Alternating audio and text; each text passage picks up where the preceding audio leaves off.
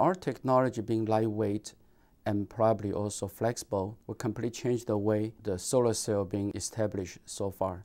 And it could be solar poster outside of a house or outside of a building, and then collect the solar energy in a way not seen by traditional silicon solar panels. This is not our technology but this is in the future this will be our product that looks similar to this one, but in a different color. So we can actually fabricate different colors, so that it depends on the outside of the building, then one can choose the solar poster of their choice. This technology could actually bring the solar cell and solar energy to a much more spread out to our daily life, including automobiles and other things that are not being considered now.